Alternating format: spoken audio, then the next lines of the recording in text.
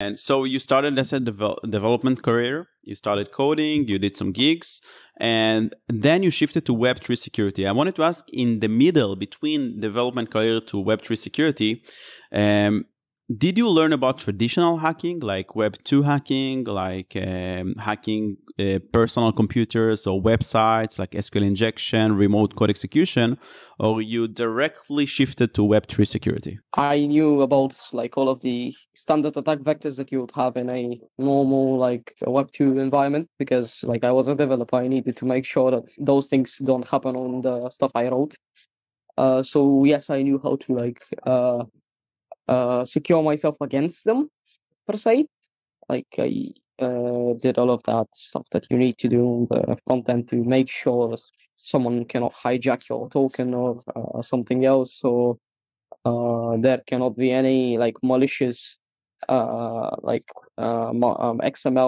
let's say, like some sort of a thing that they execute on your like front end.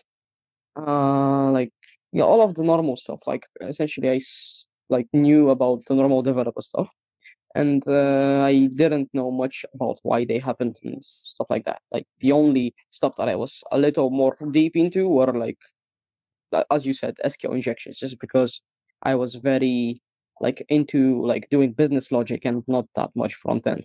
Like I'm a very like back end guy, I'd say.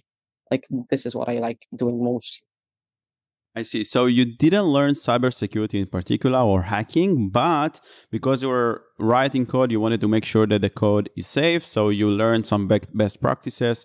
If it's like backend security or front-end security, if it's like cross-site scripting, SQL injection, to make sure that your code is not vulnerable. But you never learned like how to hack websites or like how to exploit things.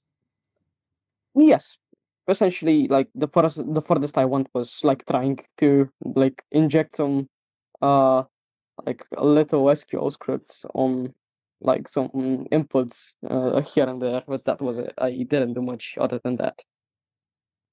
And then something truly amazing happened. You found Pashov's community, right? So you're Bulgarian, Pashov is also Bulgarian, and you joined Pashov's community.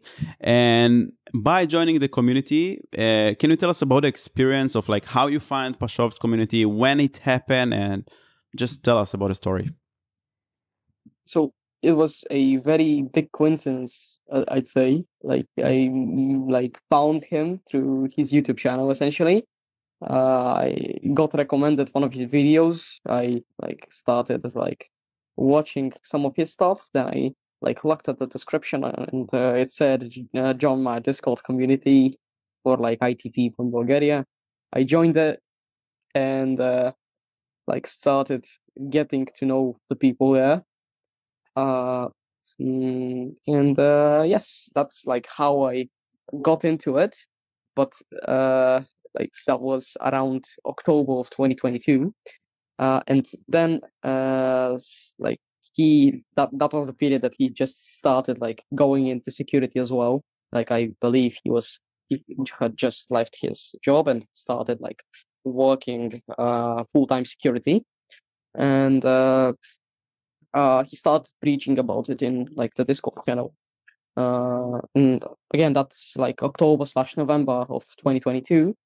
But I didn't listen to him essentially. Like I was too carried away with like doing my consulting gigs I had. Like I just stayed there and thought like it's a good job. I like doing it. That's it.